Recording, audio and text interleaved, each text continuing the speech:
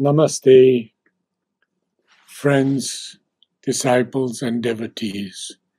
I had promised you I would speak on Mother and Sri Aurobindo on Animals, Part 2, and here we are today, on the 30th of January, 2021.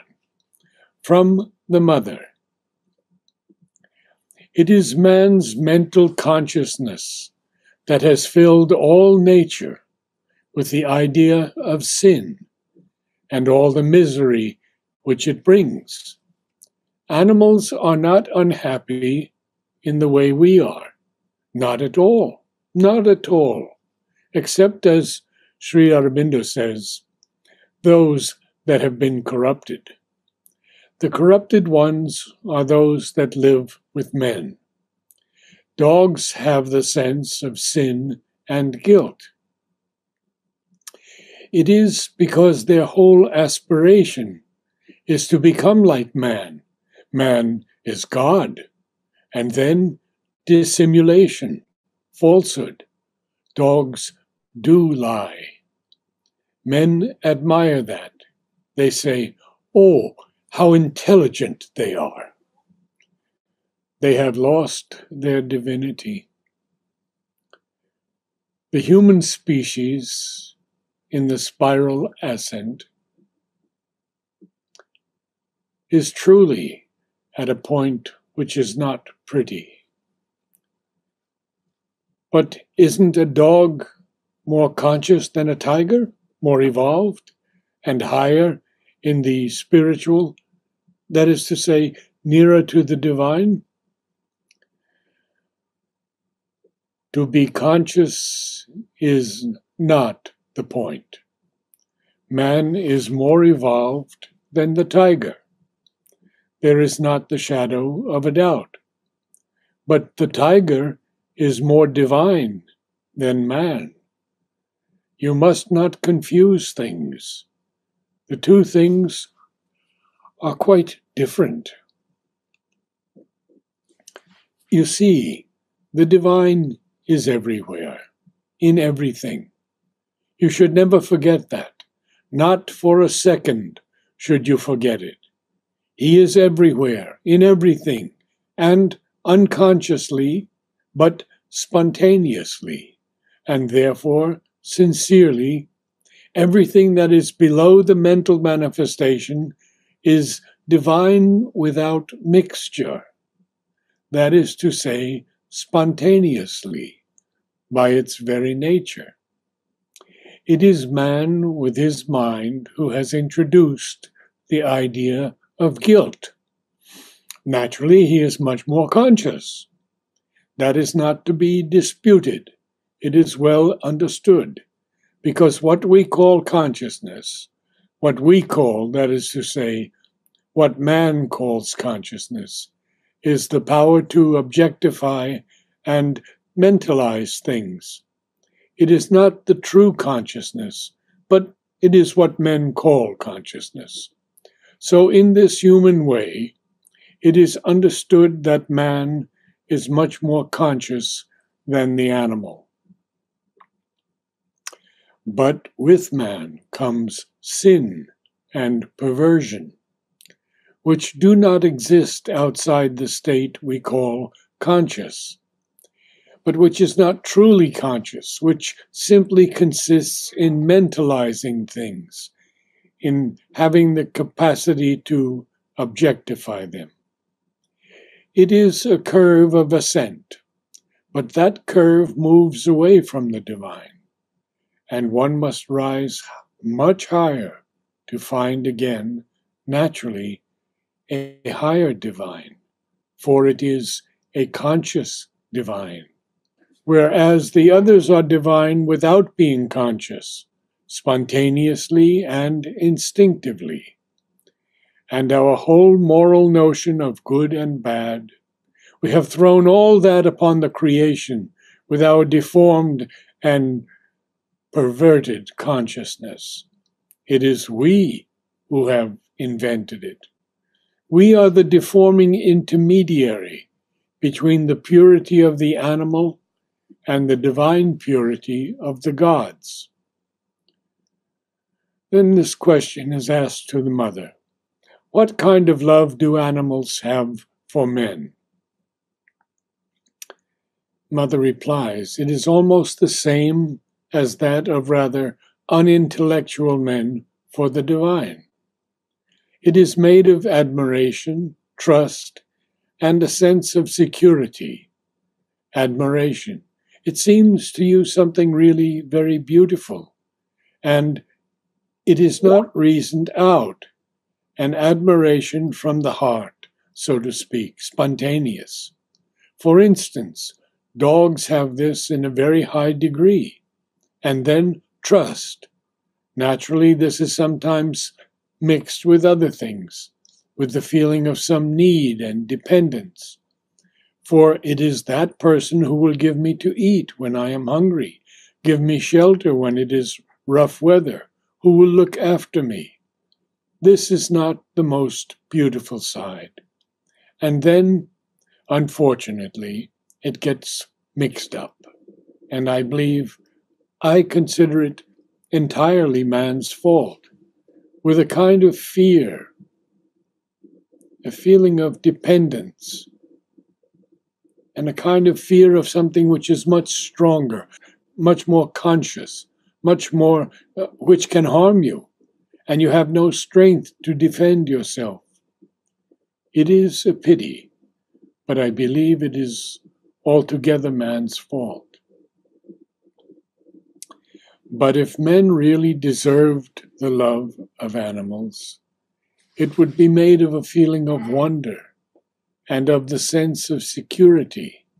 It is something very fine, this sense of security, something that's able to protect you, to give you all that you need, and near which you can always find shelter. Animals have an altogether rudimentary mind. They are not tormented by incessant thoughts like human beings. For example, they feel a spontaneous gratitude for an act of kindness towards them, whilst men, 98 times out of 100, begin to reason and ask themselves what interest one could have in being good. This is one of the great miseries of mental activity. Animals are free from this, and when you are kind to them, they are grateful to you spontaneously, and they have trust. So their love is made of that, and it turns into a very strong attachment, an irresistible need to be near you. There is something else. If the master is really a good one, and the animal faithful, there is an exchange of psychic and vital forces, an exchange which becomes for the animal something wonderful, giving it an intense joy. When they like to be quite close to you in that way, when you hold them, it is that they vibrate internally. The force one gives them, the strength of affection, of tenderness, protection, all that, they feel it, and it creates a deep attachment in them, even fairly easily in some of the higher animals, like dogs, elephants, and even horses. It creates quite a remarkable need for devotion, which indeed is not thwarted by all the reasonings and arguments of the mind, which is spontaneous and very pure in its essence, something that's very beautiful. Then this question is asked to the mother. There are animals with very developed senses, aren't there? Mother replies, yes, there are animals which are much more advanced than we. Animals have much more perfect senses than those of men. I challenge you to track a man as a dog does, for instance. This means that in the curve, or rather the spiral of evolution, animals, and more so those we call higher animals, because they resemble us more closely, are governed by the spirit of the species, which is a highly conscious consciousness. Bees, ants, obey this spirit of the species, which is of quite a special quality.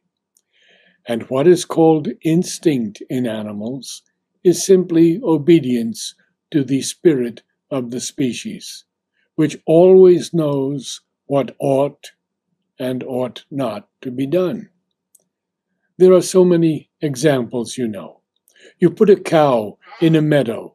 It roams around, sniffs, and suddenly puts out its tongue and snatches a blade of grass. Then it wanders about again, sniffs, and gets another tuft of grass. And so it goes on.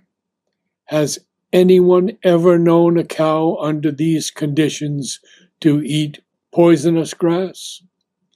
But shut this poor animal up in a cowshed, gather and put some grass before it, and the poor creature, which has lost its instinct because it now obeys man, eats the poisonous grass along with the rest of it. We have already had 3 such cases here, 3 cows which died from having eaten poisonous grass. And these unfortunate animals, like all animals, have a kind of respect, which I could call unjustifiable, for the superiority of man. If he puts poisonous grass before the cow and tells it to eat, it eats it. But left to itself, that is, without anything interfering between it and the spirit of the species, it would never do so. All animals which live close to man lose their instinct because they have a kind of admiration, full of devotion for this being who can give them shelter and food without the least difficulty, and a little fear too, for they know that if they don't do what man wants, they will be beaten. It is quite strange. They lose their ability. Dogs, for instance, the sheepdog, which lives far away from men with the flocks and has a very independent nature. It comes home from time to time and knows its master well, but often does not see him. If it is bitten by a snake, it will remain in a corner, lick itself, and do all that is necessary till it gets cured. The same dog, if it stays with you and is bitten by a snake, dies quietly, like man. So very interesting. Namaste to all.